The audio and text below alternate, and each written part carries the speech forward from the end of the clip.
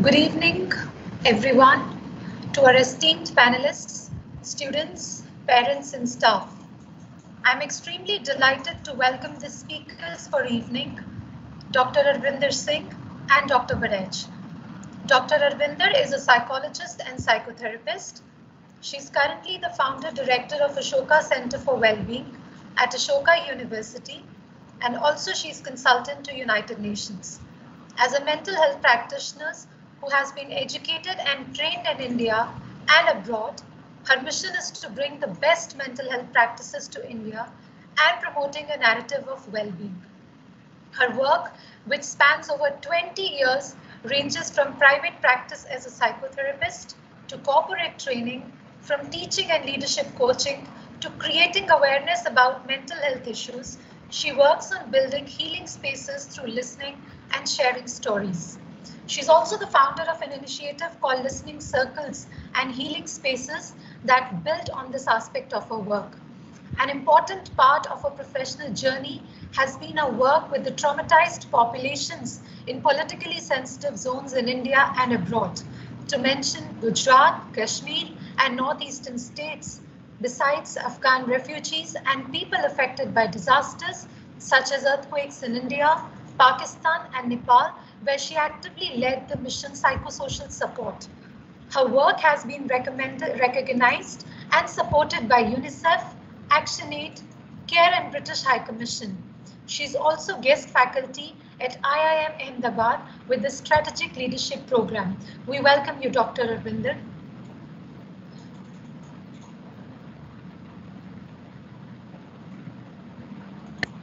Thank you very much for this very kind introduction. Our next speaker, Dr. Baraj, did her MBBS and MD from Government College Patiala and then since senior residency from Government Medical College and Hospital and PGI Chandigarh. She worked in the government hospital for about 3 years before working at Toowoomba Base Hospital in Australia for a year. Since 2005, she has been a senior consultant psychiatrist at Fortis Mohali, and her areas of interest include adolescent psychiatry and women mental health. She writes regular articles and publishes papers in journals aimed at increasing awareness of psychiatric disorders. Her areas of interest include writing, reading, traveling, and bird watching. We welcome you, Dr. Baraj.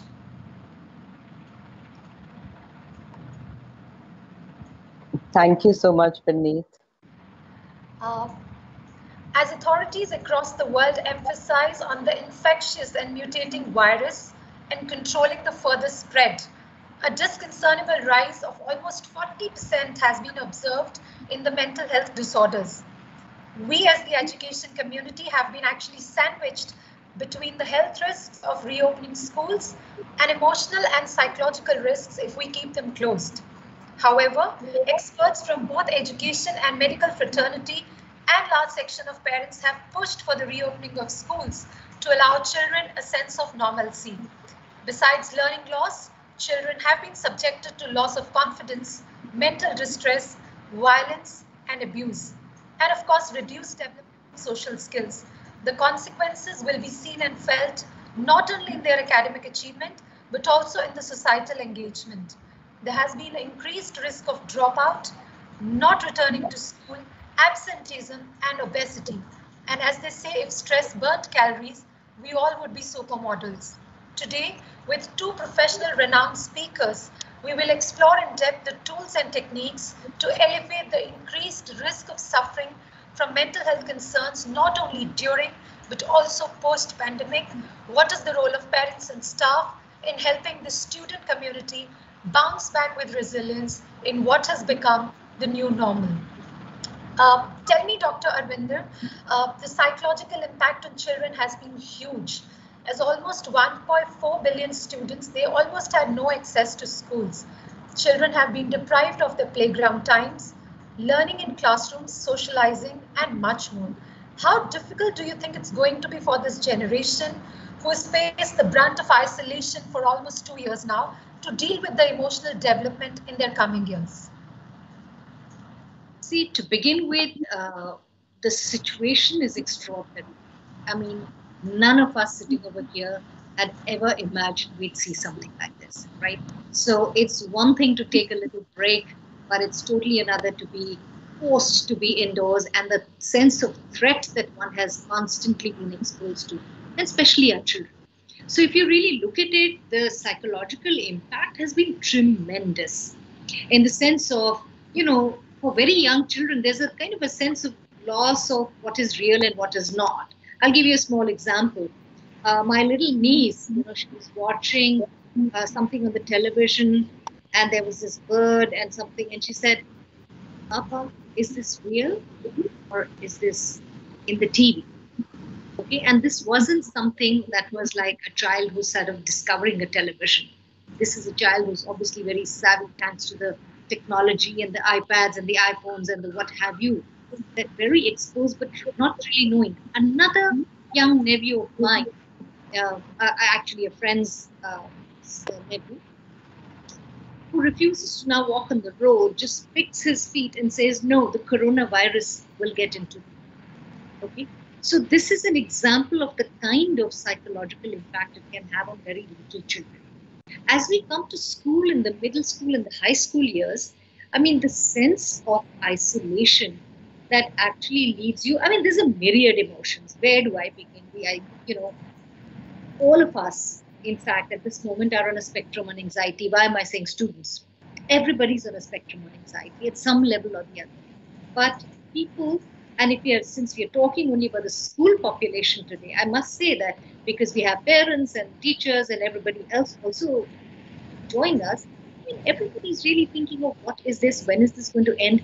There's a sense of isolation, there's a sense of loneliness, there's a sense of anger, there's grief, there's a kind of languishing, there's lack of motivation. One could just go on and on. So all these emotions are being experienced by our children as well. And of course, the kind of, learning that happens in person, okay, and in my field, even the work, what happens, the kind of exchange that happens when two people are present, whether there are words or not, it's phenomenal. And something like a virtual medium is, by definition, that's what it is. It's virtual. It isn't real, right? So they have to grapple with something like that. They have to come to terms with it. So yes, the impact has been there in terms of all these emotions, in terms of lack of motivation, in terms of, not wanting to know and not wanting to make plans for the future, in terms of a sense of disappointment of not being able to carry on with the plans. Look at the high schoolers, they can't have their farewell parties, something that they've been planning for forever, not having their graduation ceremonies in person. So all of it is and not knowing where the career is going, where would they get it? Look at what they went through. Exams are happening, they're not happening, marks are happening, not happening. So there are all of these things happening. But to see, is this impact going to be long lasting?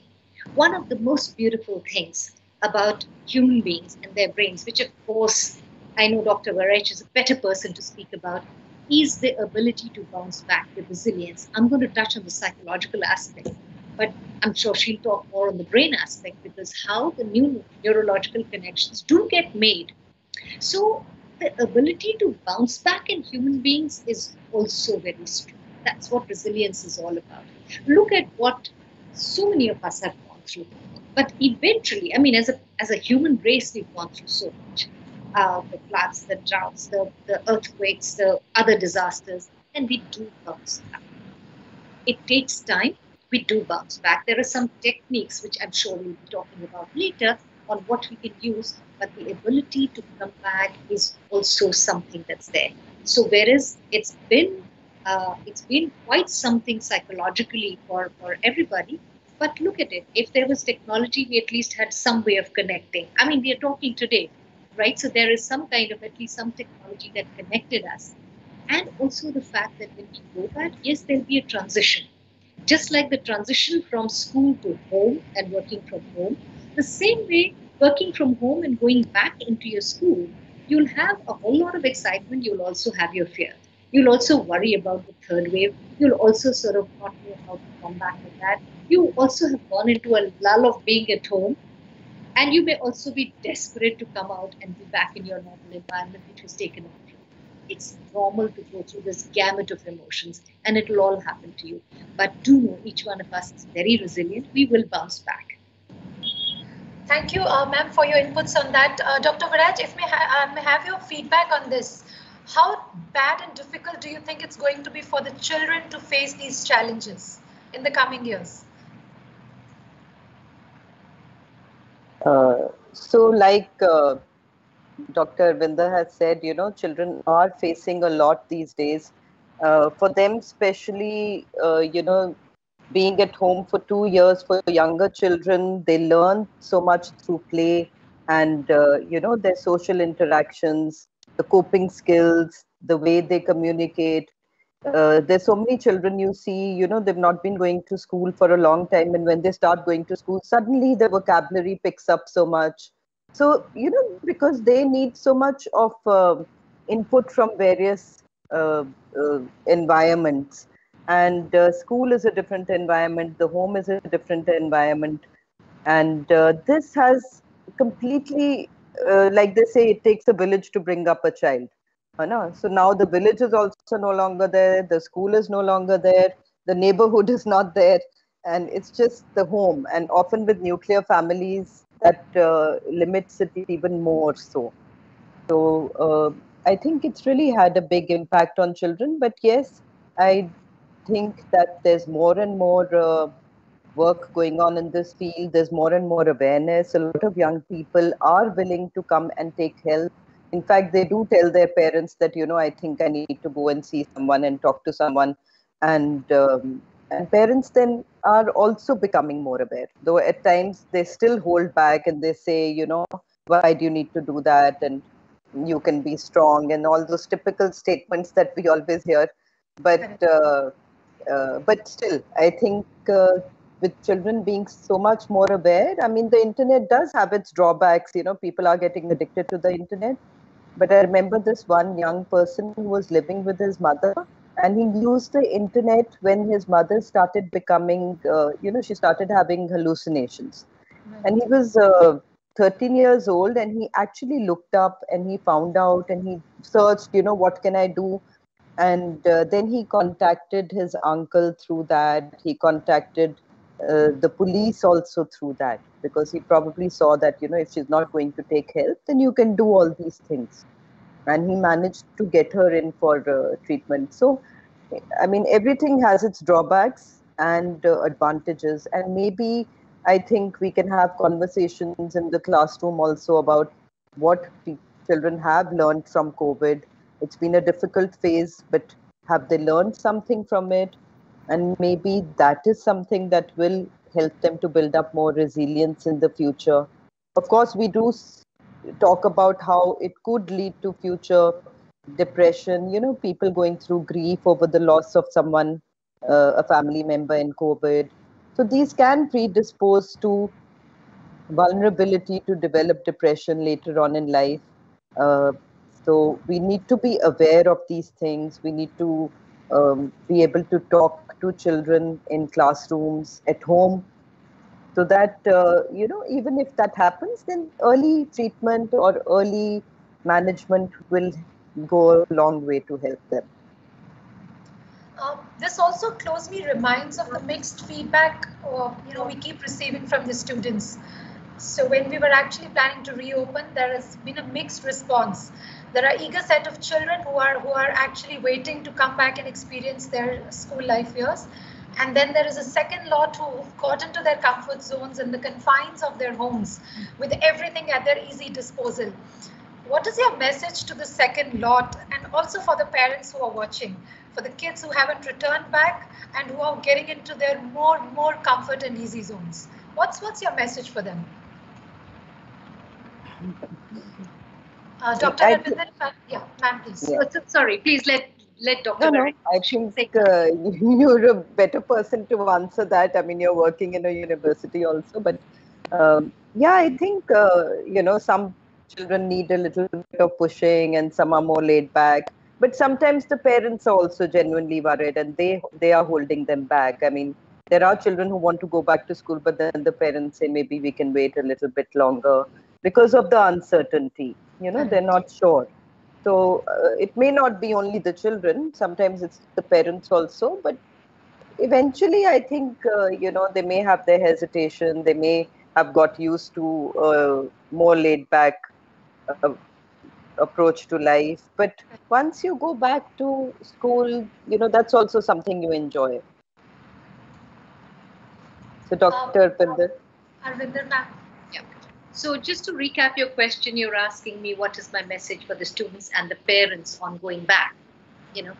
I'm going to say yes, exactly what you said, that look, you're going to have your fears, you're going to have your trepidations. Should I not? Is this okay? Because I feel that, the one thing that has happened after pandemic is the way we look at things has changed.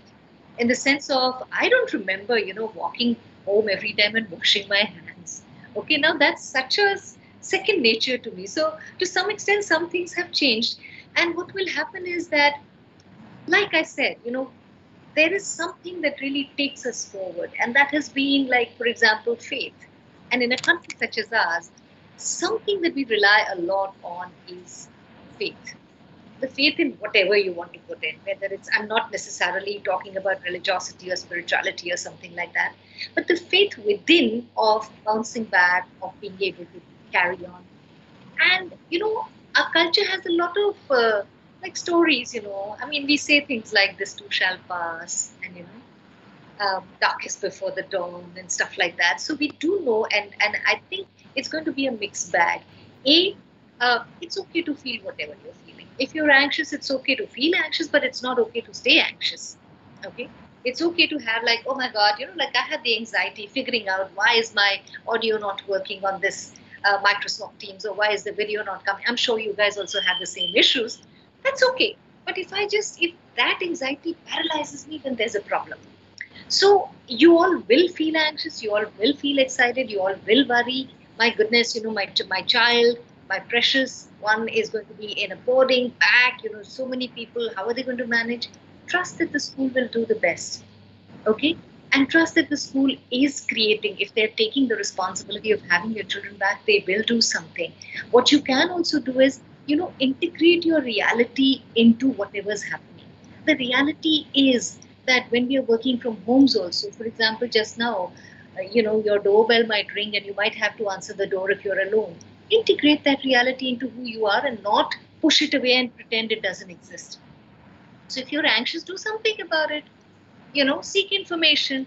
Ask the school, if parents are listening to me, ask the school the right questions that you want to. But to live in fear and keep your children in is not going to be helpful. I mean, Dr. Varai just told you that how the growth of a child happens when they come in, when they play, when they come in contact with children their own age, etc., etc., etc. So you're going to rob your child of that if you operate out of your fears. So deal with your fears. Secondly, do realize as human beings, we are very resilient. There's always a gift in adversity. And what gift has come is about, we learned about our resilience. We learned some new things. You all are on this new medium, something that you had probably never done in your life. I've never done so much screen work as I'm doing now. I'm a very in-person, kind of person, right? But it's learning, it's bouncing. The third thing I'd sort of say is build awareness. And if you see someone around you who's looking a little sad, who's looking a little upset, who's not looking themselves, do know the pandemic may have exacerbated many problems that were earlier very manageable in terms of emotional issues, depressions, obsessive compulsive disorders, and so on and so forth. They've really gone into multitudes simply because the trigger was there. So if you see someone around you like that, go and talk to them. Just ask them how are they doing, what are they doing. Also, build awareness and remove the bias, remove the stigma that we have around seeking help. It is okay, just like if you have, if you break your leg, you go to an orthopedic surgeon. Similarly, if you're having trouble with your emotions, if you're not able to, if you're depressed, if getting out of bed is difficult, you will go to a psychiatrist. You will need the help of a psychiatrist, and with medication. And whatever is the biases that you have, oh my goodness, I can get addicted to it. This can be, these are all misconceptions and myths. Talk to someone who can help you bust these myths. And, the good psychiatrist here will tell you how with medication, the chemical depression can be handled. People with bipolar disorder can lead very normal lives. It's as easy as taking a pill for diabetes or hypertension or a vitamin pill, but if that can help us carry on, and by no means am I advocating medication only. I'm just saying bust the bias if you have. Not all conditions need that. For the most part, for your stress, if you talk to someone who's qualified, someone who's trained, you will feel better. But if that's not happening, and for more than 2 to 3 weeks, it's difficult for you to get out of bed, you're not able to concentrate, you're weepy, you're crying, you're sad, go to a psychiatrist. Get yourself some help. And for the most part, the psychiatrist might just say, no, you don't need medication, just go for counseling. Just do that. So trust, faith, build some positive environment around your children, encourage them, and together look for information so that this transition back from home to school becomes a healthy, smooth, for both the people, both the parties involved, the parents as well as the children. This brings me to the next question that I think it would be wrong if I say that we haven't experienced anxiety. I think each one of us, we have experienced anxiety at different levels. And going by the stats, if we see that 17% of the world population who suffers from some or the other level of depression ranging from mild to severe. And there are times when people actually mistake it or they're not willing to accept it. And they normally mistake it for a bout of sadness, or it could be a mood swing. Tell us, when do you think that people should seek professional guidance? When they realize, when do they need to be prepared that, okay, there's something wrong in me and I do need professional assistance or support? Dr. Simi, if I can have your feedback on this, please. See, recently, because of COVID, there has been a significant increase in overall anxiety and depression. So the thing is that it's not always clinical anxiety or clinical depression. It may last for a few days, it may settle down. But when it persists and when it becomes, it starts interfering with your daily routine. So then it is something to watch out for. So for example, if I'm continuing to feel low, persistently low for day in and day out, and it lasts for at least 2 weeks or more. And even though I'm pushing myself to go to work every day, but I feel that pressure, I don't feel happy, I feel a lack of motivation, but I'm pushing myself. So that could be the beginning of mild clinical depression. In moderate clinical depression, it will become even more difficult for me to do things, and I may start skipping, I may take a day off from work. And when it becomes severe, then we are not able to do that. So severe obviously becomes recognizable. It's the mild or moderate where people sometimes keep pushing themselves. Even in clinical anxiety, at times they are able to hide what they're feeling. They may have a panic attack, they may have social anxiety, but they're able to a lot of times have a calm demeanor and not really show it. So, but still, some changes do come. Parents may observe that the child has become more irritable, or is socially withdrawn, or is not talking to anyone, or there may be changes in sleep or appetite. So those are the times when we can try and talk about these things, that if you think that there is something going on or you need help, that we are there for you. So a lot of times these things can be picked up, but yes, sometimes people just do not express anything. At times, even if someone takes a step like suicide, and at times when you go back in history, sometimes there's nothing there. The parents may not have noticed any big change also. So, but often there are cries for help, and we need to be wary of these. And just like we go to the doctor for, if you get COVID, we'll rush to the doctor. If you get fever, you get a sore throat, you'll go to the doctor. So we need to be aware that mental health is the same as physical health. Your brain is also a part of your body, and any changes in chemicals, any changes can cause changes in mood and motivation and interest. And even ideas of hopelessness, suicidal ideas are a symptom. And that's why we don't, I mean, have to ignore them, and we need to be aware of these things. Dr. Singh, if I may have your thoughts on this. Well, pretty much summarized that, a very simple way, very beautifully said, Dr. Baraj, where in a simple way, if for more than 2 weeks, look, we all go through stress on a daily basis or some kind of sadness or anxiety. Right. But, if you find that you're not able to, and this will be when the normal things in the day you're not able to do, like your walk, your dressing up, so something is off, something is odd. And if it continues, normally if you hear some sad news, you will feel bad for a little while or sad for a little while. But if you find that it's been more than 2 weeks and you're continuing to just feel the same or even deteriorate, then it's time to seek help.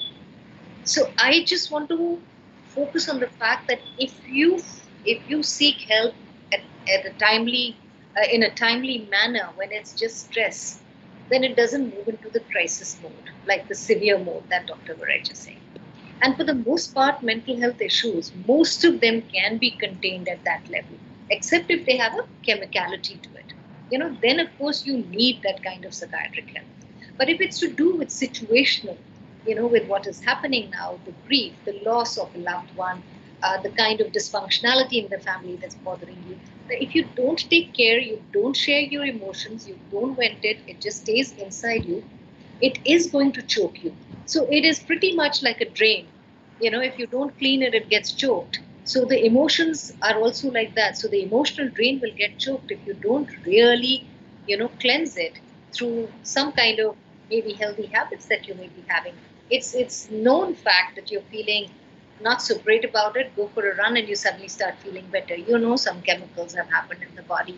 There's been some dopamine and some loss of, serotonin and so on and so forth. We all are aware of reducing cortisol and the stress hormone. There's simple things like go for a run, go for a walk, have some kind of self-care, and that most of us, many people, especially who have a lot of responsibilities on them, maybe mothers who are working as well as looking at home, see self-care as a selfish activity. And I say self-care is actually most required because you can't really serve from an empty vessel.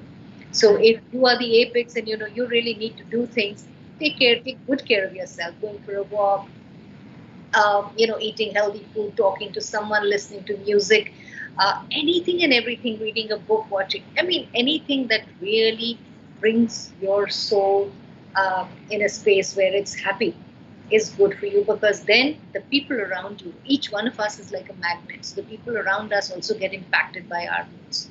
So those are simple things. So if you find someone around you who's upset, low, not looking themselves, talking about death and dying, philosophizing about what's the point of living, do know that they're going through something.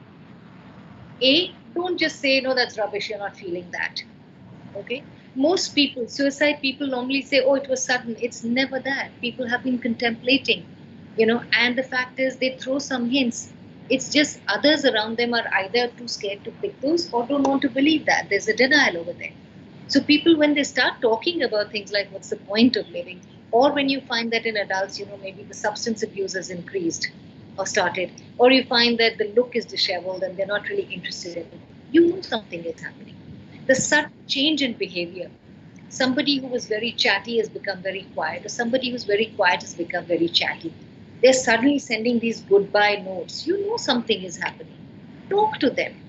Don't just assume that talking will plant an idea in their head, but just talk to them and ask them how they are feeling. For the most part, research has shown that people are actually wanting to talk to someone. And they're just waiting for someone to ask that question. So go ahead and do that. And if you find someone around you or you are going through that, do know there's nothing wrong in it, nothing harmful in it, but go seek help. We've reopened for senior classes and we've received a fantastic response to that. And we expect the junior and middle school students to report on campus in about next 10 to 15 days. What's your message for parents and how can they prepare gradually, to tune children to come back to boarding life because they've been away for a long, long time. So what can parents do in this time to, prepare students so that they don't have any sort of social anxiety disorder because they've been confined in their homes, surrounded by parents and have all facilities at their disposal. So how can parents actually work with students? Let me tell you, most of the students might just be very happy to come back to their school and to their own environment because, they have built their own little world there. Okay? And it's a world which is like, initial, like the transitioning. So if somebody's only been there for a few months, they may have a little bit of trouble. And the reason why you have such a fantastic response in the high school years, your senior students, is because they're happy to come back to their environment, right? They love their parents, okay? Their parents, they love you so much. But they also love the independence, the space, the world that they have created on campus, so to say. Okay, so I don't see that as much of an issue. But what I really see is that once they come, they'll be excited and then the excitement will wear off and then they'll start missing home. That's the part that happens. Create some system of communication. Make sure that you're communicating with your children continuously, right? Not like a helicopter parenting because that becomes another issue. But create a time when you're in touch with them. Also, when your child is really talking to you, missing or crying, don't start crying with your child even if you feel like, right? Do it after you put the phone down or. But at that point, let them just vent. You don't have to rescue them and say, oh, I'll come and I'll pick you up and I'll bring you home. Okay? Nor do you have to say nothing going, you have to just stay there. So you don't have to be on other extremes. All they are looking for is venting. So once you allow them to say whatever they have to, look, they're going to miss the home food, no matter what. The hostel food sucks everywhere, all over the world, not just, and I'm sure Selequi does a great job of giving them good food, but I'm sure it's like, it can't match the home food. So they're going to do like that. They're going to complain to you about food. They're going to say things. You have to just hear them out. Don't give them solutions, my dear parents. They're not looking for solutions. They're only looking for a venting space. Once they vent, they feel lighter. And once you sort of say, would you like to come back home? They're probably going to say, nah, it's okay. I can manage. It's not so bad. So I think that also happens. And we really need to see that if our children are going in that space, then, we'll let them vent. We let them speak. Okay? And for our own emotions, we prepare ourselves for the children who have flown the nest now, okay? Because they are now from here, they're going to move, and you've been used to that. I am sure parents also might not say anything, but for many of them, they might be missing their space as well. Because whereas there was initial excitement when the pandemic happened, we were all together, we were all doing things together, we were cooking together, we were cleaning together, slowly boredom set in. Slowly people were not interested in doing that. So I'm sure in a way, let's not assume that there will be social anxiety disorder. Maybe there is going to be a lot of, people will surprise you.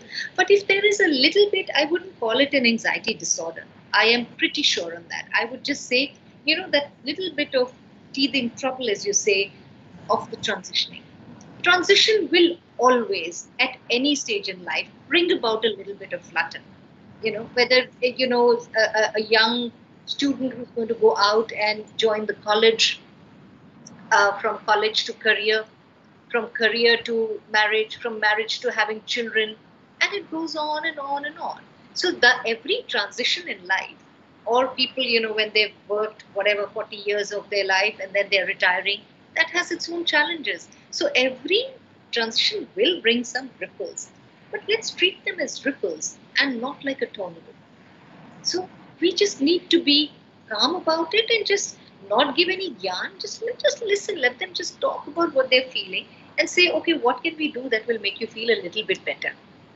Okay, can I send you? Okay, can we speak? Can I send you some goodies? Can you go talk to a friend? Okay, can you go be with the housemaster? Can you, there are spaces. I know boarding schools are lovely. They have a lot of spaces which are very family-like. So the school authorities, I'm sure, will do something about that. Like ensure that, every evening you're meeting the students. You're doing some fun with them, just so that, and maybe you'll be a little flexible in the kind of routine you had earlier, and give them that transition time. So together, it's a three-way partnership, the parents, the school, and the students. So if you all work together, I'm sure there isn't going to be any major anxiety disorder. I mean, just remove that word. I don't see that happening. Dr. Viraj, your gyan for the parents who are a little apprehensive about sending their children to school, or for the children who are too happy to be addicted to screens at home. How do we coax and persuade them to come back to the campus? So I don't know if parents have actually told you that, children are addicted to screens, but I guess over here, it's important from an early age to have some kind of boundaries and rules in the house. I mean, you have cities like Chandigarh and Bangalore where people are quite strict about traffic rules, and so all of us follow those traffic rules. But the moment we go to another state, we become a little lax because we know that, okay, over here, even if you pick up your mobile, no one is likely to catch you. So even as adults, we need rules and boundaries. And the earlier you have them for children, that's really important. And internet rules should be discussed before children are allowed access to the internet. And similarly, if they are not being able to follow the time they have set for themselves, then we need to do a discussion again and then set up some consequences, or maybe have other activities. The thing is that we also need to be role models. So if we also need to have a technology free time, we need to sit down together and as a family and do things together. So I think that way COVID has helped a lot of families to actually bond together, because there are people who have sat down, they've played games together, they've watched a movie together, and like Dr. Arvinder is saying, cooked together and done so many things. So I think it's important to maintain that. Even if COVID has been going on for all this time, if some children have become very dependent on the internet, then maybe that is the time to kind of seek help, because yes, there have been people who have come where children are spending all the time on the internet, and even locking themselves in at times, missing meal times. So we need to notice when this starts happening, and then to get some intervention for it early, because the later it becomes more difficult to convince them to get some help for it.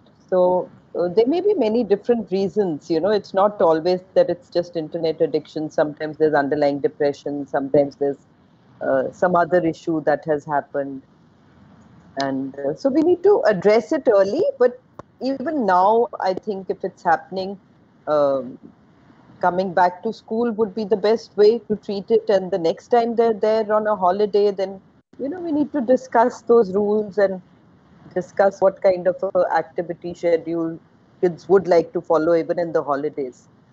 Even in the holidays, after 2 or 3 days or 4 or 5 days of resting, having a regular physical activity during the every day, just like we ensure that children eat 3 meals a day, we also need to ensure that they're having some physical activity. So I think sometimes as Indians, we are very preoccupied with what they eat. And in fact, in other countries, you do not find people forcing their children to eat. And even teachers do not. If a parent tells a teacher over there that please make sure my child eats, the teacher will say it's not my business. But yes, in India, we expect, even in schools, parents will go and tell the teachers, can make sure my child eats their tiffin. And the teacher will also make sure, because they're also Indian parents. So we are so obsessed with them eating, right. And we also need to focus on that physical activity. And that's going to happen only if we go out for a walk. If we don't go out or we don't exercise, why will they? So maybe the next time in the holidays, when the parents can watch out for these things and keep it in mind. I think very aptly put that, of course, children will do what they see happening around them, not what we would say them to do or what we would ask them to do. What's your message for the students? When they, they're not able to define that fine line as to when the time spent on screen actually requires intervention. We all know it's become a double-edged sword, and it's like necessary evil. It's become an inherent part of our lives. But when do you think that it becomes an addiction, or when do you think an intervention is required? What are the alarming signs, and what's your message for the students? Dr. Ravinder, if I can have your inputs on this first. I would definitely add, but I think, Dr. Varesh should be answering this. But if you were to ask me, I would just sort of say, in life, we have to help ourselves and our children look at things that are urgent and important, that are important but not urgent. So when we have, like she rightly pointed out, if we don't have a structure, if we don't have a discipline, it will become an addiction. Right, but a habit is, and the thing is that it takes to change a habit. It takes very, very long. So we have to actually go on the preventive side and not in the curative side. So preventing means right from the beginning establishing rules. For a student, when does it become an addiction for you, my dear friend? If you start justifying, no, I'm not doing so much. Actually, it's not that much. You know that you're doing it. Okay. This is the rule of addiction, that when you start justifying, saying not actually, I can leave it 2 days, I haven't, so whether it's the screen time or any kind of substance, when you start saying that, that there is a problem there. So don't fool yourself. And as far as the others around are concerned, if you just have a structure, and if there is no time for for the no time which is very, very unstructured and for very long, I always sort of say that unstructured time is good. But if there's too much unstructured time and for too long, then that you sort of, these kind of things creep in. Like what happened during the COVID lockdown, everybody's sleep went for a toss, because everybody was, nobody had to work. It was lockdown. You couldn't go out of the house. You go for a walk. Nothing. So what were you doing? Watching Netflix. And it was endless, and people were comparing and look at the amount of time you spent. Oh, you slept at 2 and 3, you woke up. Whereas it was okay for those 1 or 2 weeks, because that's how we moved. But if that just became a way of life, then you slowly did. So to me, the first sign is when you're justifying. But technically, what are the signs? I think Dr. Varesh is a good person to ask. When do you think this has become addiction? See, addiction, for addiction, basically, it's the same criteria as any other addiction. Though these days, we do not use the word addict, or, even the term abuse has also been removed. But basically, when you start using something in higher amounts, higher quantities, and you have withdrawal when you don't have access to that, to the internet or to the computer or to your mobile. So I think sometimes it's good to have a technology free time, and just set it aside for some time. And if it becomes too much of a debate, or it becomes something that escalates, so those are some of the warning signs. Along with that, neglecting other activities, neglecting other things, not getting up even to take a bath, or even sleeping less because you're just spending too much time on internet gaming, or spending too much time Netflix binge watching. I mean, we all do it at times, Hannah, but if it's at times, you've done it once or twice, and then you realize that it's a bit too much, and then you're able to stop it and do other things, then it's fine. But if it's in increasing amounts, if you're neglecting other activities, if you have withdrawal symptoms, if you don't have access to it, if you're ending up having problems in relationships with family members because of it, so those could be signs that you may be developing some kind of dependence. And it's wise to take a step back and start including some other activities during your day, and spreading the time. Also discussing with the family members how much time you would like to spend on it, and whether you're being able to stick to that schedule or not. If not, then okay, again discuss it, that Mom, I was trying to do this, but I'm not being able to Again, I spent this much 5 hours yesterday. So as long as you're having the discussion, it's fine. But like Dr. Arvinder said, if you're in denial and you say that no, there is no problem, I can control it anytime. So denial is often there when we do have some kind of dependence on something. We tend to deny it and we tend to say that no, this is not happening. I can control it anytime I want to. I'm just doing it because I have nothing else to do. You know? Or I'll start exercising from next week, or and then the next week comes and then it's again I'll start tomorrow. So when it becomes constant, and I think for parents also, you know, sometimes they'll say children are rude, but what do we do? I think from an early age it's very important to learn how to be able to tell children that okay, you know, the fact that you're speaking to me in this tone indicates that there's something wrong. So when you're able to talk to me in a calm voice, then we can carry this discussion forward. So it's important to check that tone of voice and that rudeness or the irritability again at an early age. If we allow them to become rude and we take it, that also then can continue or it can escalate at times like this. So these could be the signs, but not always. I mean, these could be the signs of developing some dependence. Ma'am, we are a boarding school community, right, where peers are often the immediate and strong social support. Uh, what message do you have for the students? What are the signs and symptoms they should be watchful for if they feel that there is any change in the behavior of their dorm mates, of their classmates, or their peers? So now, when do you think they should report it to the authorities or the people concerned? What are the signs they should be cautious of any visible change? And that there are times when there may actually be no visible change in the symptoms, as we discussed earlier. So what's your message for the students here? Dr. Arvinder, I may have your thoughts. Sure. Okay, so I would say that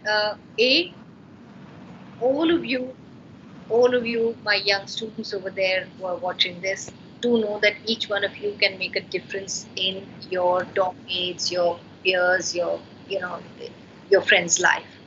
So anytime that you see someone, who is behaving very differently than what they were earlier, somebody who's not eating properly, because in the mess, if you're together, you're seeing that somebody who's missing meals, not eating properly, having sleep issues, do know that they are going through something. These are very basics.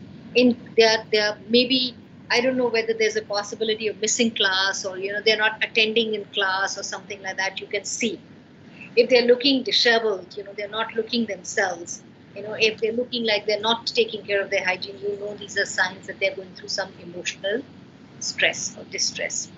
And if another thing I want to tell you is that you can give a most beautiful gift to another human being by just listening to their story and not tattling on them. So if somebody shares with you something that has happened in their life, maybe it's a breakup with a girlfriend, boyfriend, maybe it's a family issue that something is happening, maybe there is somebody ill in the family, maybe you're not able to focus on your academics, maybe there is so much. But if somebody shares with you, please contain it.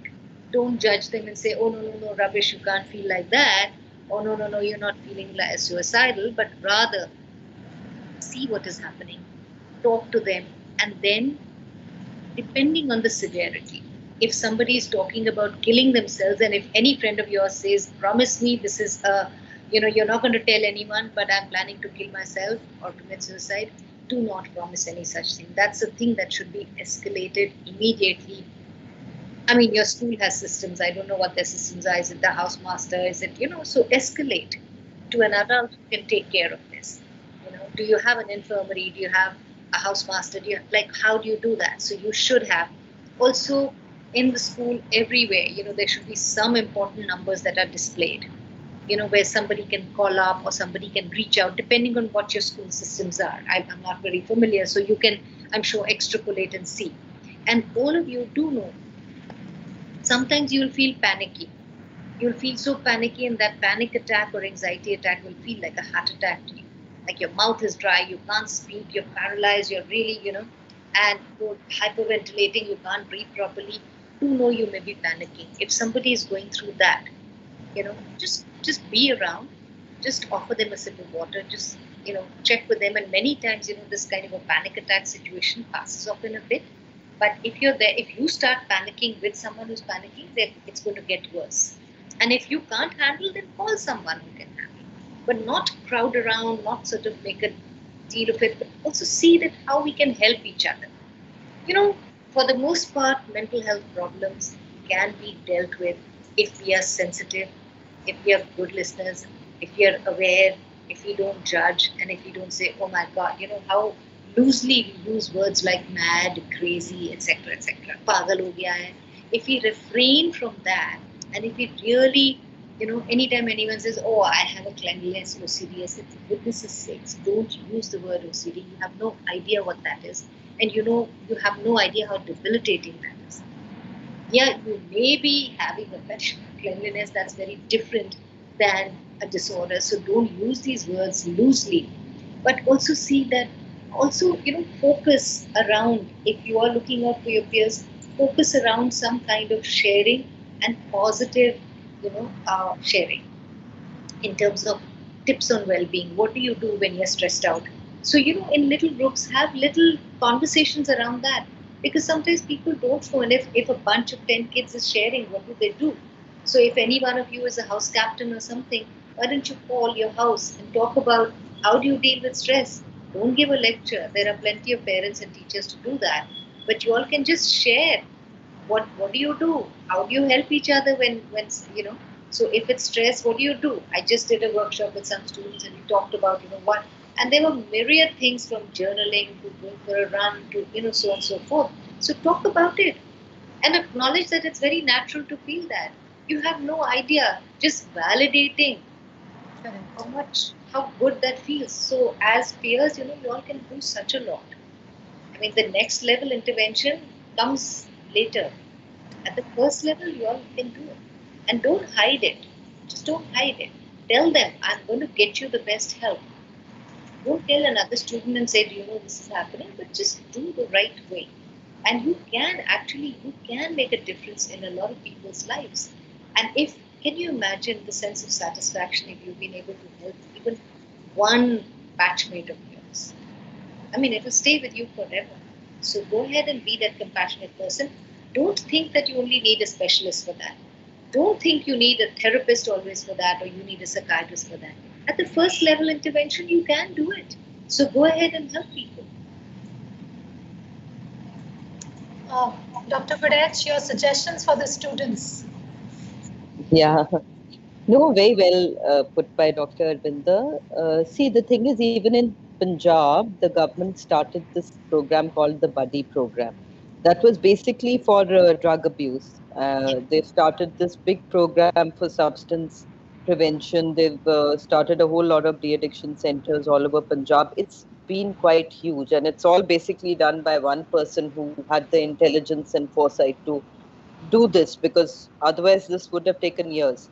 So under this buddy program in government schools, what they're doing is they are educating or talking to students about how 4 to 5 of you can be buddies. So they just tell them that you're one buddy group and you're one buddy group, and basically then they educate them that what are the signs to watch out for. And the signs are can be very similar, because even in substance use, when if someone becomes dependent on it, or even in depression or early psychosis or mood disorders or anxiety disorders, at times people can have change in behavior from what they were before. So sometimes students, and especially in a boarding school, you know each other so well, and because you spend so much time together, and so you are the family, and you are a big family, and you have you can be there for each other. And to pick up these signs, and maybe if you're not sure, maybe talking to a school counselor or a teacher about it. We all have teachers in school that we can talk to, because those are the teachers who do not end up giving lectures. They are the ones who are there just to listen, and who will say that, okay, okay, so how do you feel about that? And what made you do that? And what do you think you could do next time? Or what do you think someone else would do in this situation?